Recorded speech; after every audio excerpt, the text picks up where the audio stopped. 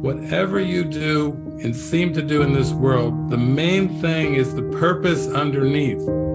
Know thyself. The purpose of this world is simply to know thyself. This world has no other purpose except to know who you are.